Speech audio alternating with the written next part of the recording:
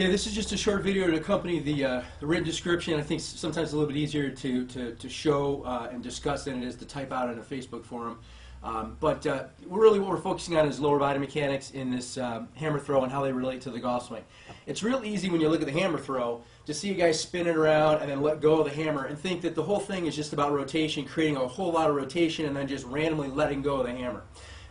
That's what it looks like visually. Unfortunately, or not unfortunately, but different from what we see, there's some very complex things going on that start with these primary drivers. The idea of primary drivers are that we're looking more to the cause of what's happening in the movement rather than the effect. We're not looking at the superficial motion and trying to ascertain what's going on, but we're trying to get down underneath the superficial to the primary driver or the primary mechanisms of the movement strategy.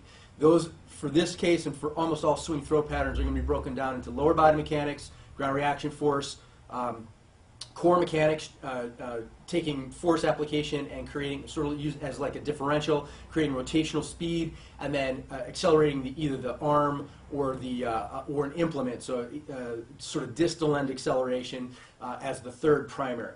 So what's kind of misleading, again, what's kind of misleading about the hammer throws, it looks like a guy's just spinning around, then just lets go of the hammer at some point in timing. But really what he's doing from a lower body perspective, and this is very, very critical for understanding the golf swing movement, is he is creating essentially forward movement or forward momentum. So yes, he is spinning around as he goes from one side of the throwing area to the other side, but what he's really doing is he's creating a forward momentum of his center of mass or of his mass of his body. He's creating essentially a forward momentum, okay? And what the body does, the movement strategy behind this is the body uses a momentum, a forward momentum, to then facilitate force application. So what ends up happening is, and if you can go through the video, stop action, frame to frame to frame, or you can use some measurement like 3D motion analysis or force plate data, you'll see this happen.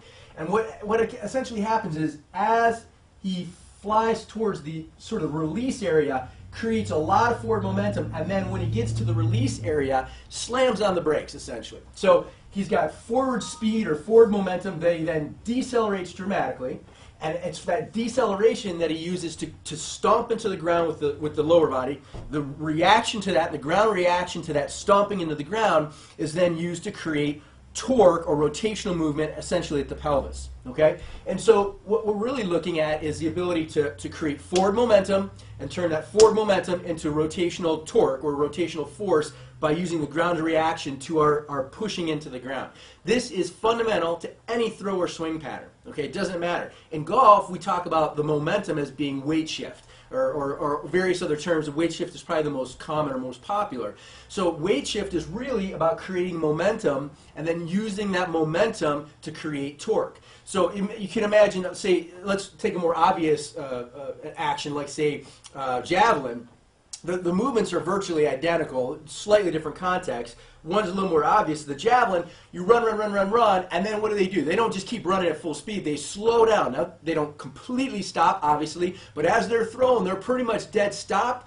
So they've got all this forward momentum, and then they stop, and they create a rotational movement at the pelvis, which then facilitates a rotational movement at the core, and then they deliver the javelin. Now, they may continue forward a little bit, either during a little bit or after release, but they've used a dramatic halting or slowing down to fling the javelin, fling the arm and fling the javelin.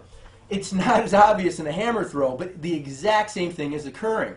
They are moving quickly to the throw area, creating a forward momentum. They use that forward momentum to then stomp into the ground, and then use that stomping into the ground reaction to that deceleration. In other words, if I'm flying this way and I slow down dramatically, even if I don't stop, if I just slow down dramatically, I'm pushing into the ground with force. So think about it. If I weigh 180 pounds and I stand on the floor or on a scale, the scale says 180 pounds. If I push real quick into the ground, the scale, let's say we're on an analog scale, the scale will go from 180 up to maybe 280. You'll get a big jump in the weight, which is a big jump in the downward force that's being applied. So that quick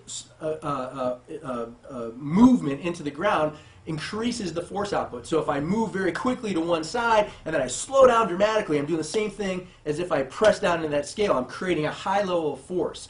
the ground reaction to that pushes back with the same force that I push into the ground, and it's the pushing back that we then use to create essentially a force couple or some torque at the pelvis. That torque is then going to stimulate core engagement and go up from there. We'll talk about that as we move on in our discussion. But the thing to understand at this point is that what the hammer thrower is doing is creating a forward momentum and using that forward momentum to then create ground reaction, which then is utilized to create a rotational movement of the pelvis or the torque. Now, it's a little misleading in the hammer throw because now in a javelin you're sort of running this direction, right? And then it looks more like a throw pattern. So this one you're already rotating. So it seems like, well, why would I need to create a force to create, or why do I need to create rotation when I already have rotation?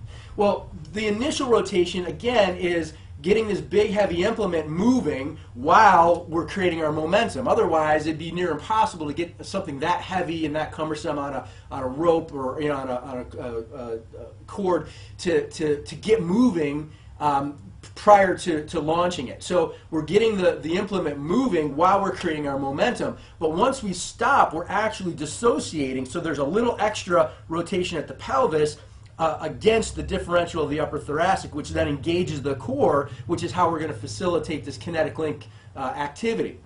But again, just to go back, just to reiterate, what we're really talking about is creating forward momentum, using the forward momentum or the halting or the deceleration of that forward momentum to create ground reaction force that allows us to produce rotational torque or rotational forces at the pelvis that now allows us to start to create a kinetic link sequence, which will allow us to launch the implement.